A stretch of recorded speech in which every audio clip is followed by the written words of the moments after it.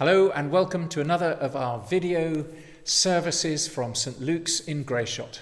My name's Jeremy Haswell and I'm the vicar here.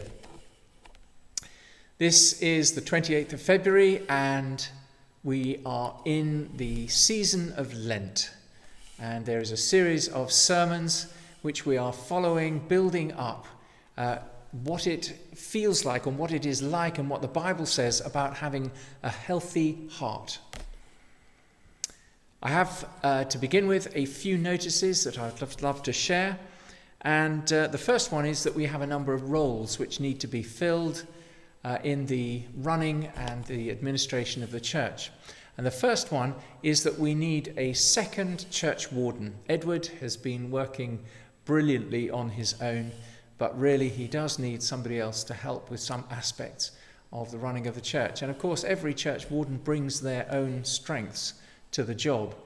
And if you want to find out more about the job, then there are details on the website, and you can speak to Sheila Austin, who has both been one and is also our PCC secretary. Secondly, we need 4 new PCC members who will start in April at the APCM, the annual parochial church meeting. And 2 of those 4 will be those who are appointed as Deanery Synod members. And that means that they will go to the Deanery Synod, which is a meeting of representatives from the local 10 churches, and they will report back to the PCC on those meetings. And finally, in the roles section, we really do need a stewardship recorder, and what we mean by that is somebody who keeps a track on the regular giving of the church. We're blessed to have a serious amount of income that comes from regular giving, and that needs to be tracked, and we need somebody who will really enjoy the job of watching that and also applying for the gift aid, which also helps with our income. Details of that are on the website, and also if you want to speak to Viv Ward, our treasurer, then please do either contact me, or if you know his contact details, contact him. Thank you. Also, we have the annual parochial church meeting coming up, which I just mentioned in that previous notice, and so do keep your eyes peeled for any notices about that. Then I just want to mention this book, which I have recommended for the Lent series, and it's called A Cross in the Heart of God, and its subtitle is Reflections on the Death of Jesus, and it's by Reverend Samuel Wells. Sam Wells is the vicar of St Martin in the Fields in London, and can often be heard on the Radio 4 Thought for the Day programme, and is sometimes interviewed for other things. And I noticed that he also ran the appeal, the Christmas appeal, on Radio 4 as well. I have been finding this book an absolute thrill and a joy. It takes us deep into preparing for Easter and for Good Friday. And it speaks of the heart of God, and it speaks absolutely lyrically and wonderfully about the Trinity. And there are deep things in it for us all. It's structured brilliantly for us, and also has some study notes at the back. And if anybody wants to discuss those study notes, then we can arrange for that to happen as well. Also, tomorrow is Kay Houlin's funeral at 10 o'clock. It is, in fact, just a private funeral, of course, because of the restrictions of the COVID rules. So it's mainly just family members who are present. Please do pray for me and for the family and friends who are missing Kay so much. Kay, of course, was one of the founders of the PK nursery, and so has touched so many lives in the village and has been so appreciated. So now we're going to move on to the rest of the service, and I'm going to read and pray the collect for this Sunday. Let us pray. Almighty God, you show to those who are in error the light of your truth, that they may return to the way of righteousness. Grant to all those who are admitted into the fellowship of Christ's religion, that they may reject those things that are contrary to their profession, and follow all such things as are agreeable to the same, through our Lord Jesus Christ, who is alive and reigns with you in the unity of the Holy Spirit, one God, now and forever. Amen. A wonderful prayer that God might lead all of us into his righteousness. And so now we move on to our first of two readings. Thank you. The reading is taken from Romans 4, verses 13 to 25. It was not through the law that Abraham and his offspring received the promise that he would be heir of the world, but through the righteousness that comes by faith. For if those who depend on the law are heirs, faith means nothing, and the promise is worthless, because the law brings wrath. And where there is no law, there is no transgression. Therefore, the promise comes by faith, so that it may be by grace and may be guaranteed to all Abraham's offspring, not only to those who are of the law, but also to those who have the faith of Abraham. He is the father of us all. As it is written, I have made you a father of many nations. He is our Father in the sight of God, in whom he believed. The God who gives life to the dead and calls into being things that were not. Against all hope, Abraham in hope believed, and so became the father of many nations, just as it had been said to him, so shall your offspring be. Without weakening in his faith, he faced the fact that his body was as good as dead, since he was about 100 years old, and that Sarah's womb was also dead. Yet he did not waver through unbelief regarding the promise of God, but was strengthened in his faith and gave glory to God, being fully persuaded that God had power to do what he had promised. This is why it was credited to him as righteousness. The words "it was credited to him" were written not for him alone, but also for us, to whom God will credit righteousness, for us who believe in him who raised Jesus our Lord from the dead. He was delivered over to death for our sins, and was raised to life for our justification. This is the word of the Lord. Thanks be to God. The reading is taken from the Gospel of Mark, chapter 8, beginning at verse 31. Then he began to tell them about the terrible things he would suffer, and that he would be rejected by the elders and the chief priests and the other Jewish leaders, and be killed, and that he would rise again 3 days afterwards. He talked about it quite frankly with them. So Peter took him aside and chided him. You shouldn't say things like that, he told Jesus. Jesus turned and looked at his disciples, and then said to Peter very sternly, Satan, get behind me. You are looking at this only from a human point of view, and not from God's.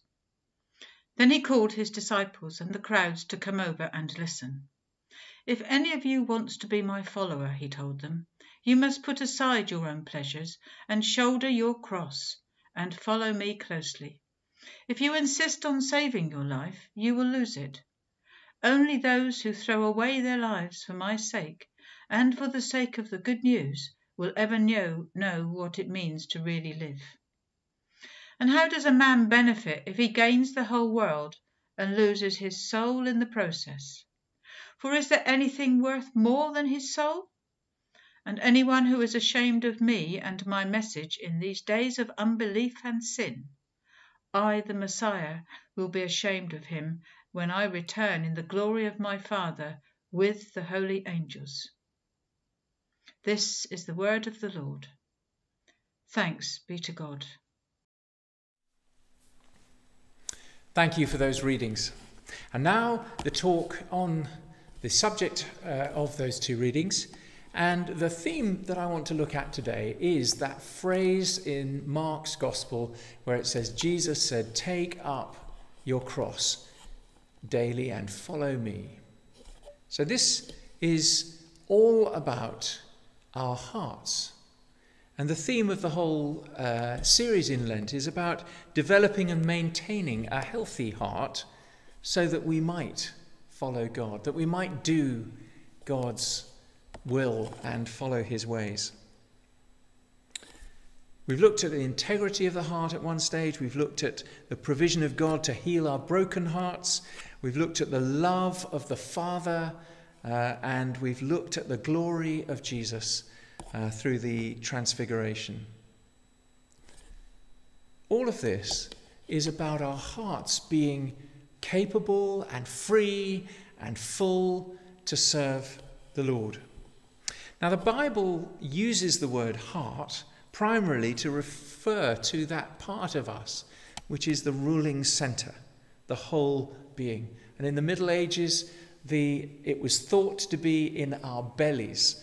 And that's where we get the phrase lingering on, which is that person has really got guts to do such and such. In other words, it's talking about character, it's talking about courage, it's talking about the nature of our being and the strength of our will perhaps to follow through on something that is difficult. The heart, the will, the intellect, the feelings, these are all part of what is the heart and soul of a person. Heart and soul, of course, in Scripture can in fact be almost interchanged. People can be described as hard-hearted, soft-hearted, and so on. And we're familiar with all of this language, and most of us will be very familiar with the idea of a heart. And we talk about it. And of course, it's poetic language. And the reason I even mention it is that really there are some people who struggle with this concept of the heart because it's so key to understanding faith, and that we are actually applying our heart to be full of faith, and our courage is all interwoven with that. Romans chapter 4 talks about Abraham, and it's talking about Abraham's faith and how faith impacted on the way in which Abraham related to God. The promise that is mentioned in this passage about Abraham is that Abraham was going to become a huge family. Now we know that we see the offspring of Abraham all around the Middle East, and in fact all around the world. In other words, God kept his promise. But to really understand this passage and what it means and what it meant for Abraham, we have to go back to that time before the promise was actually fulfilled. And what it says in the passage is that against all hope, Abraham in hope believed and so became the father of many nations. That the promise came to those who believed. It didn't come, as it says in the passage, by the efforts or the works or the efforts of Abraham. It came because he had faith. It came because he trusted the one who was able to keep the promise. Now, of course, it wasn't all at once, and I think sometimes we struggle with this concept of faith and we consider ourselves not to be very strong in faith. But actually Jesus is calling each one of us, Jew and Gentile, to grow in faith. That whether we are a Jewish believer in the Messiah or whether we are a Gentile or a non-Jew coming to faith in Christ, every one of us is being called to grow in faith and to understand that this faith is the essence and the access that we have to the promise of God being fulfilled. The lesson for Abraham was that Abraham himself was not to be the one to fix it for God. He tried to, and the problem was that he knew at the time that it was impossible. And it says here very clearly in the scripture that he was as good as dead, in the sense that he was over 100, and Sarah was well past the age of childbearing, and yet God said, "You're going to have children." And these were children of the promise. Ishmael, of course, was the promise, was a child of the human will, and then Isaac came as a miracle child. It really shouldn't have happened by human logic. It is faith that impresses God. And it's a heart of faith that is able to receive the gift of God. The passage opens by strongly stating that through keeping of rules, no one receives the promise. In other words, it's by the law, no one receives the promise. But it is the childlike trust in the Father that opens the door to everything else. We can't earn our salvation. We can't earn the promise of God. But actually we receive it by yielding our hearts and trusting him and believing that he who promised is able to perform what he has promised. Abraham and his offspring received the promise, and then it says that Abraham, because of that faith, was considered righteous. Now, what this leads us to understand is that faith and right standing with God is a translation of righteousness. It's all about relationship. Faith and our relationship with God are interwoven. And of course that makes sense, because you have to have faith in something or in God. And that is a relationship. That is a conversation.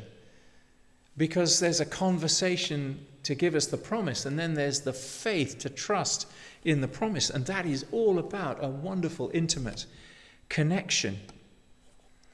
We're called to live a life of faith, not box-ticking legalism. It says that if keeping the law made us right with God, then faith would have no value at all. And of course, this was the basis upon which Martin Luther, a monk, came to understand that it's by faith that we're saved, not by works. So you can't buy it. You can't buy forgiveness. You can't do things to kind of get God's attention. But it's by faith. And so therefore the key is to understand what a heart full of faith looks like. And I want to say that this passage about Abraham is really helpful to teach us what a heart of faith really looks like. And it was all about the moment that Abraham realized that it was utterly impossible for him to fix it. And that was when his heart turned to trust and to faith. Talking about faith can be difficult. And it's generally difficult because we have a tendency to judge and to measure faith, like enough faith or strong enough faith. And of course, Jesus himself talked about not having much faith. And they didn't see much because there was not much faith. But actually, God is in the process of growing our hearts and growing our capacity for faith to trust him, because he wants to reveal more of himself to us. And this is the growth and the maturity of us as disciples. And of course, this then leads us on to the gospel reading from Mark chapter 8. Jesus had set his face towards the cross, towards Jerusalem and his own death. And now was the time to begin to tell the disciples about his own death. And Peter starts to do a remarkable thing and rebuke Jesus. He still hadn't learnt that it was an idiotic thing to do, and it was not something that was appropriate. And then, of course, Jesus says to him, but then Jesus turned and looked at his disciples. He rebuked Peter. "Get behind me, Satan," he said. "You do not have in mind the concerns of God, but merely human concerns." And what this was talking about was immaturity in Peter. Peter had not grasped that faith and walking with Jesus and being a disciple was all about trusting the Father's purposes, the Father's will, and doing those things which pleased God, not what pleased us. Because, of course, Peter was very naturally just saying, actually, we want you to stay with us. This is one of those moments when the spiritual and the human come together, and Jesus addressed an attitude in Peter that was actually born of Satan. There was a spirit that was driving Peter to question Jesus' determination to go to the cross, and it was a completely human thing, and it was a human attitude, but the source of it was spiritual, and Jesus identified and put his finger on it and said, "This has come from Satan. Satan, get behind me." Some of you may remember Joan Houchin. She used to sit at the back of church with Kitty, and Joan was having tea with us on one occasion, and she said that this passage was something that she was taught as a child in primary school. And what she was told was that sometimes in life you feel that there's an opposition to something in life and it doesn't feel right. And she was taught that if you say, "Get behind me, Satan," then you will know whether that is a spiritual opposition to what you are doing, because the way will be cleared. And so she learnt this, and she said to us that actually that had really made a difference at some a lot of times in her life. It had really made a difference.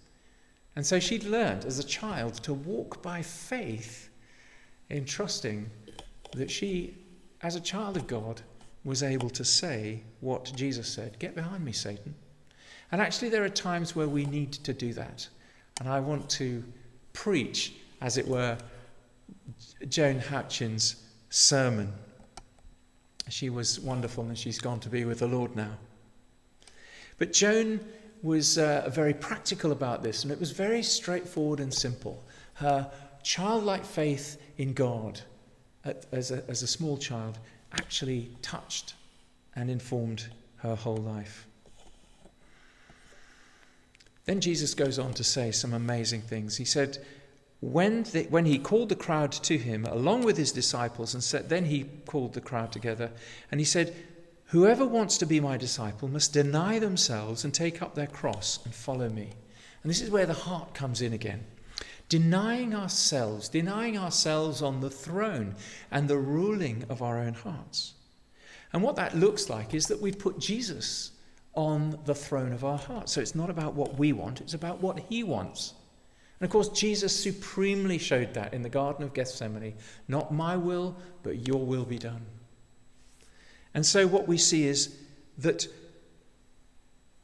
taking up our cross daily and following him is all about putting him on the throne of our lives and on our hearts. And then he goes on to say, "For whoever wants to save their life will lose it. But whoever loses their life for me and for the gospel will save it." This means spending our lives to follow Jesus. So it gives us a definition of a disciple, of someone who's chosen to deny themselves and serve Jesus, the vision and the kingdom of God. Someone who serves the King of love and grows in their life to look more and more like him, and through practice and an open heart, do more and more of his will. This is a choice that we make. The burden that Jesus gives us is not backbreaking. Remember, he said, my burden is light, my yoke is easy and my burden is light. This is all about establishing our heart. And Abraham, having a heart full of faith, received the promise. And Jesus is talking about that. Lose your life and you gain it. And that is the promise, both of eternal life and a life here that is touched by eternity. These work together, and the characteristic of God's promise is that he wants to do big things through you, through us here at St. Luke's, and through his church. Obedience and yieldedness and an attitude of willingness to completely depend on God is the key to walking the way of the cross. Amen. And so now we're going to go to our intercessions that are led by Claire. Thank you. Heavenly Father, thank you that this is the day that you have made. We choose to rejoice in your love, in your goodness and in your favour towards us. In spite of every situation and circumstance, we hand you every burden today and declare that you are the Lord over all, and that nothing is too difficult for you.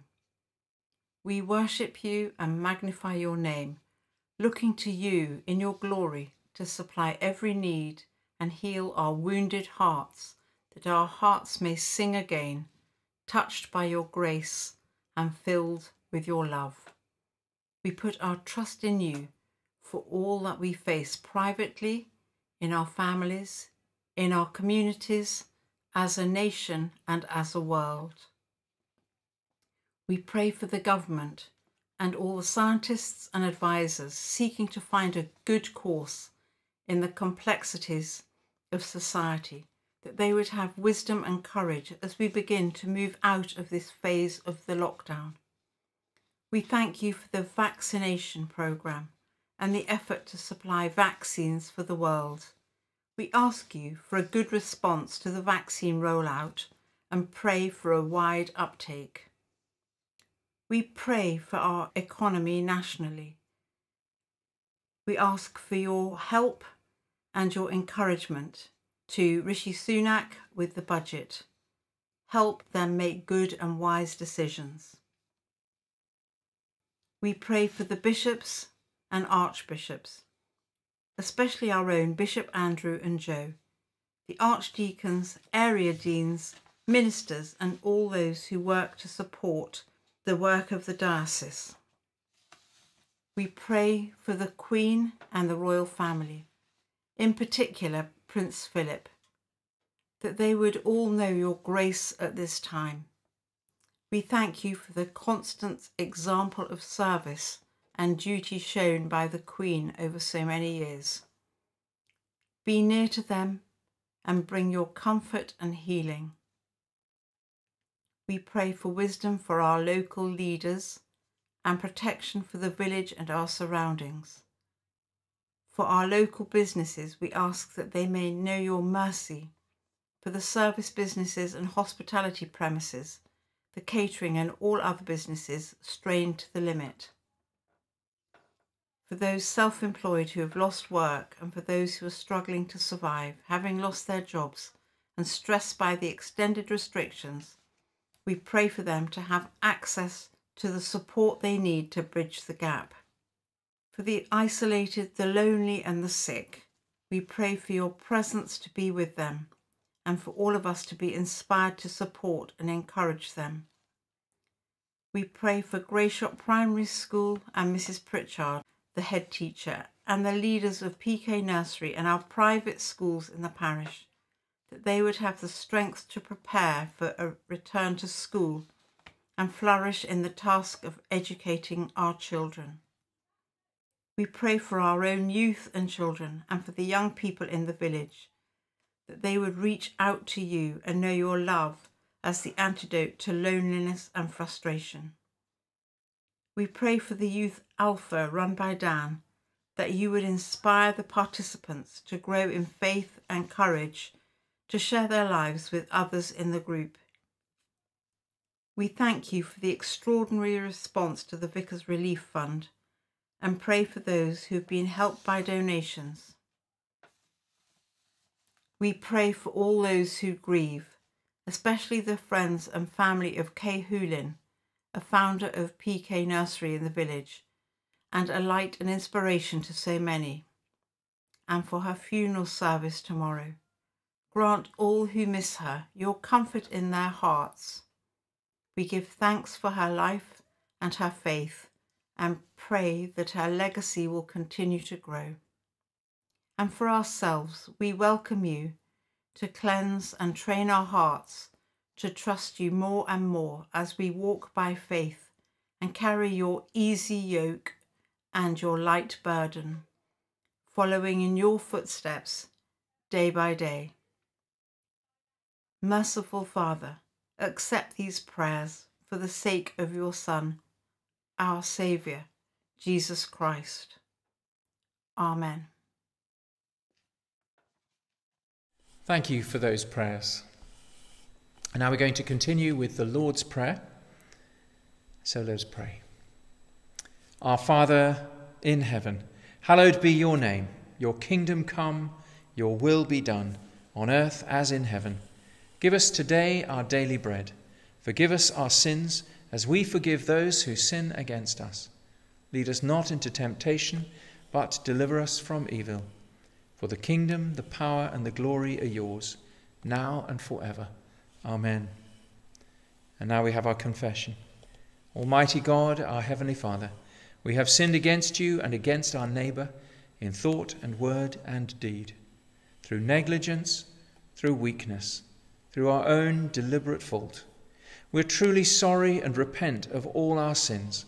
For the sake of your Son, Jesus Christ, who died for us, forgive us all that is past, and grant that we may serve you in newness of life, to the glory of your name. Amen. Almighty God, who forgives all who truly repent, have mercy upon you, pardon and deliver you from all your sins, confirm and strengthen you in all goodness, and keep you in life eternal. Through Jesus Christ our Lord. Amen. And so now may the peace of God, which passes all understanding, keep our hearts and minds in the knowledge and love of God our Father, and of his Son Jesus Christ, our Lord and Saviour. And the blessing of God Almighty, the Father, the Son, and the Holy Spirit, be amongst us and remain with us, now and always. Amen. Go in peace to love and serve the Lord. In the name of Christ. Amen. Thank you so much for joining us. God bless you and goodbye.